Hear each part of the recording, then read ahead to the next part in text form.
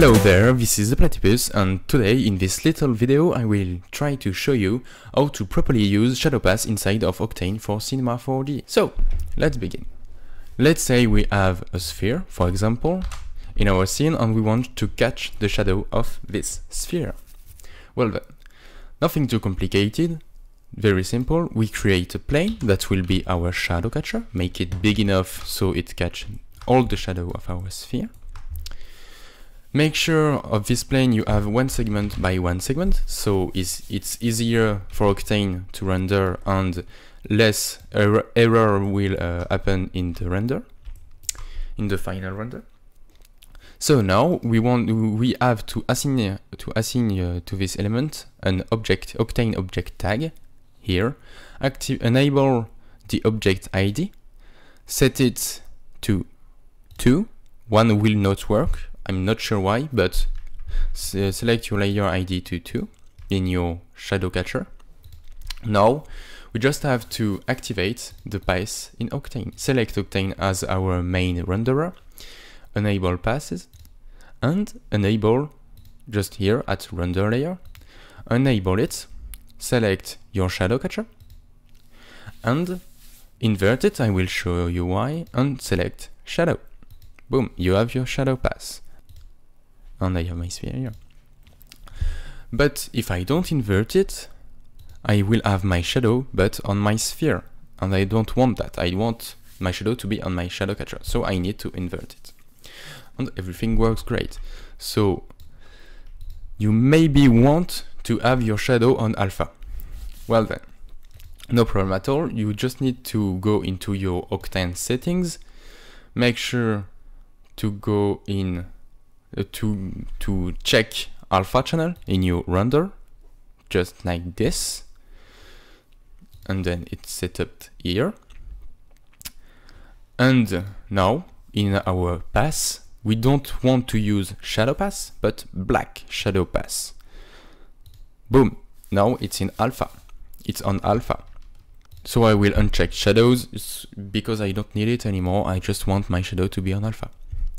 Everything works great. The last thing you want to do to completely set up your shadow pass is to create a material that you will apply in your shadow catcher. So here, create diffuse material. Anything specular or glossy, doesn't matter. You go to common, to the common tab here, and you check matte. Boom. Now you apply it on your shadow catcher. As you can see, the shadow will be more dense with this texture applied, but it solves a lot of problems. For example, if my sphere has a reflective material, so we'll create a glossy material, a perfect mirror material here, like so, and I apply it in my sphere. Now in my main tab, apply it on my sphere. Okay, I need to set up a daylight so the reflection works properly, like this. In my sphere, everything works great.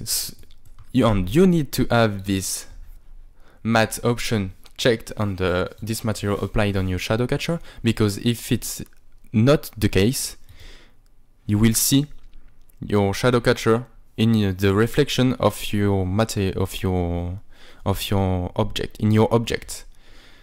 So you need to be sure that a material with these settings are set up and put it in your shadow catcher.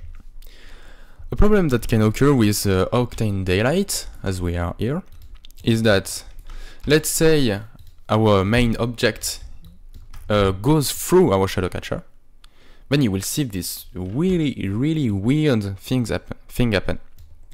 Our shadow is stretched all the way in our plane, and that's normal because in the basic daylight system of Octane, our light is completely horizontal, it goes right to the left. So our shadow is completely horizontal also. So this happened. To solve it, we need to enable in your Octane Daylight and go to this sun expression tag. By default it disabled, I really don't know why, but you need to go in basic and enable this tag, just like so.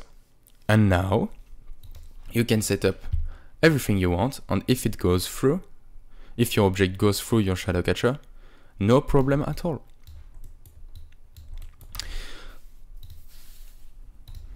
And everything was great. You just have to select the hour of the day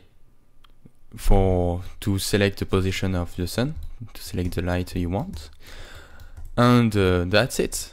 Now you just have to render your beautiful element and your shadow pass will work correctly. Just don't forget to check alpha channel in your save tab so you can have an alpha channel for your shadow. So that's it for the shadow pass inside of Cinema 4D. I wish you a great day and bye bye.